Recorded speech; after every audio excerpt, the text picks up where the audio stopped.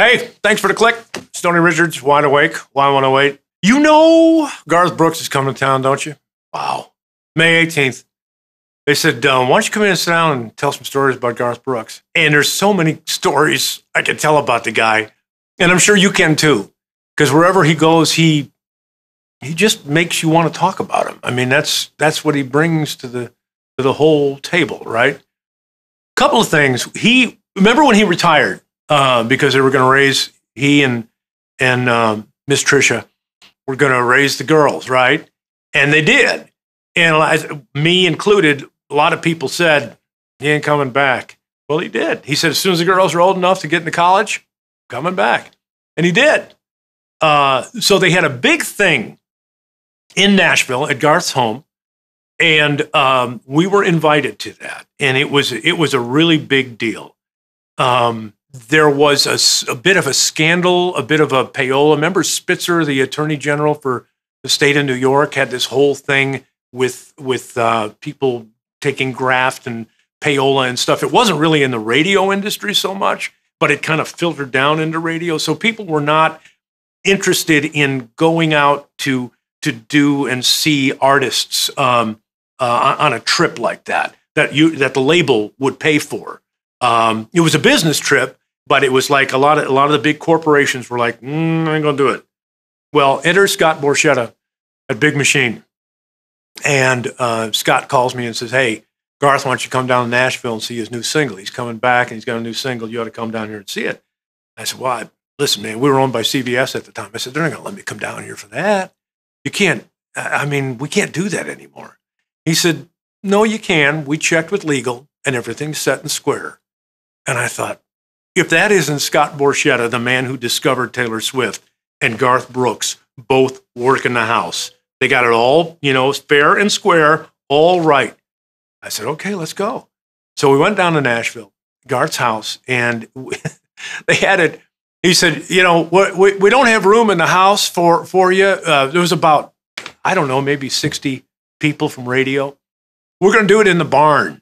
Well, my friends, if you saw Garth Brooks' barn in Nashville, no offense, it's probably cleaner than your living room.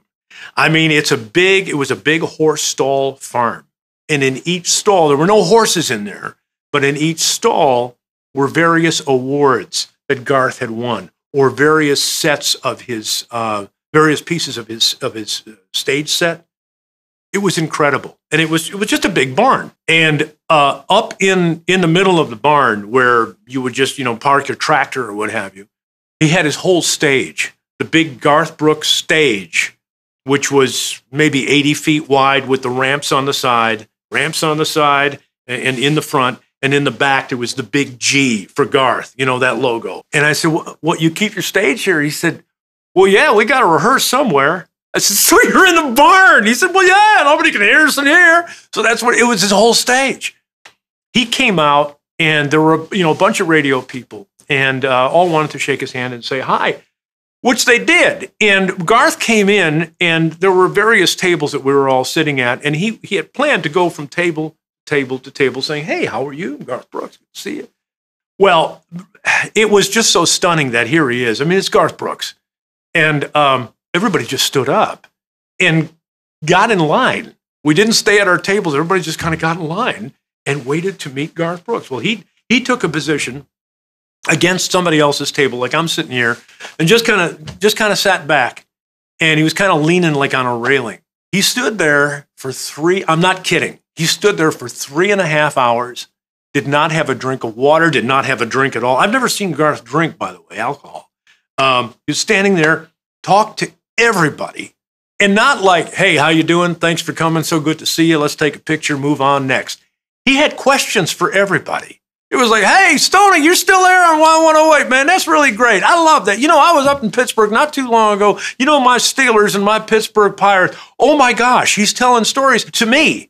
And I'm like going, hey, Garth, I know there's a lot of people here, but thanks. And he's, no, listen, I want to ask you a question. So we had this great conversation. He had that conversation with everybody. People from Little Rock, people from Los Angeles, people from New York and West Virginia. He'd go, oh, man, I love that station you guys got. That's a real old building, isn't it? just like you were talking with your lifelong friend. And I mean, it was pure Garth.